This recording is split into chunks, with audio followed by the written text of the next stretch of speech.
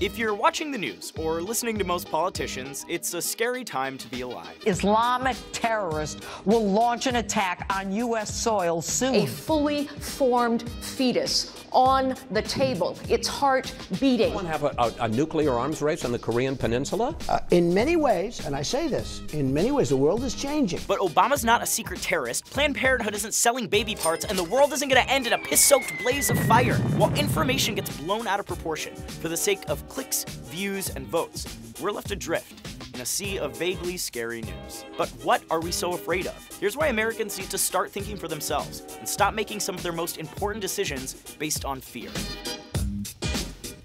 Around the age of 5, I saw an episode of The X-Files with my dad about a monster that lived in the sewers of New Jersey. For a week, I couldn't poop because I was afraid the monster would pop out of the toilet and eat me ass first. The fear overtook me so intensely that I pooped behind my grandmother's couch at the age of 5 instead of popping a squat on the monster-infested toilet. We're suffering through something similar as a country. When the specter of some imagined threat takes hold, we let fear and misinformation drive our decisions, even when the facts tell us otherwise. While some politicians would capitalize on these fears to secure power, I am more interested on getting this country back on the toilet. So let's unclog our asses, save a few couches, and arm ourselves with the knowledge to shit with confidence. Okay, I'm gonna dump this metaphor now.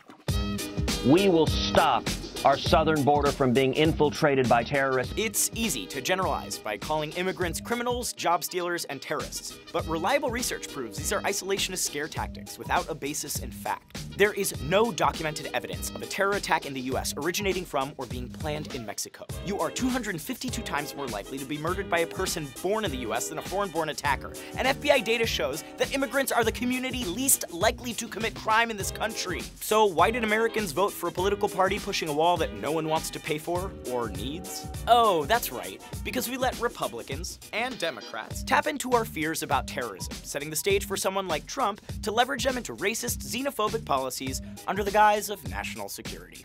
It's just, this little thing keeps nagging at me, which is that there's no actual evidence backing up the claim that Mexican immigrants are plotting a terror attack or that they're any more violent than any other population, but somehow the federal government keeps giving private prisons billion-dollar contracts to lock them up.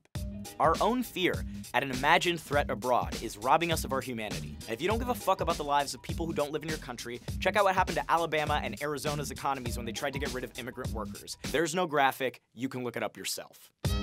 Look, the unemployment rate is not 5.8 or 5.3 or 6.7 or 7.9. The real rate's probably 20%. Okay, that's a lie.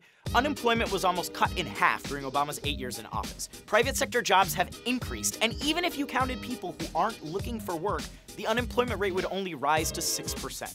Despite fake stats thrown around by politicians, the perception of a worsening economy doesn't actually mean it's headed in the wrong direction. But we are feeling a very real anxiety. American capitalism thrives on competition. But from for-profit colleges taking advantage of vulnerable students to gig economy jobs leaving us without benefits, sometimes Americans need a break from the game. We need reform, regulation, and transparency. Because despite what some members of Congress might tell you, throwing tax breaks at aging industries won't help the average worker. That's because talk about protecting jobs is rarely about prioritizing workers. It's about promoting profit, as Republicans, the supposed party of coal country, showed us when they spent more than a year stalling legislation that would guarantee coal miners their pensions and health care. What this creates, Megan, is a great loophole for all the sexual predators and sex offenders. No one's getting attacked by trans people in the bathroom. Literally, no one. A survey of 15 law enforcement officials and government experts from 12 different states showed no incidents of trans people assaulting cisgender people in the bathroom. Even Fox's Chris Wallace cited PolitiFact's research into the issue, which found 0 incidents in the United States of trans people perpetrating a bathroom attack, ever. Look, I'm gay, which a few years ago made me a deviant to fear in restrooms, but I can guarantee that when I'm looking for a place to pee, I'm thinking more about how much I regretted wearing skinny jeans and less about how fat the dick in the urinal next to mine is. Spoiler alert, not so fat.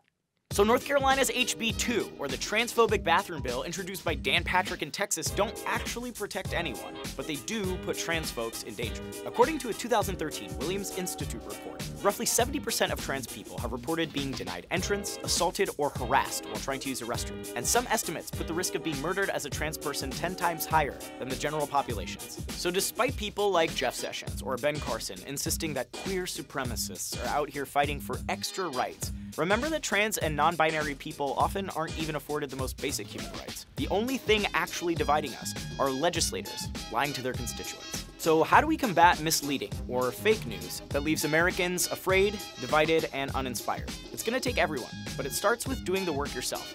Find research from reliable sources, scientific data, or a goddamn history book, as long as it wasn't published in Texas.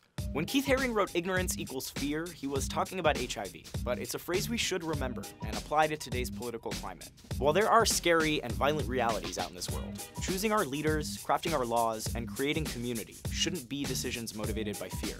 It takes bravery to seek out the truth. So don't be scared stupid.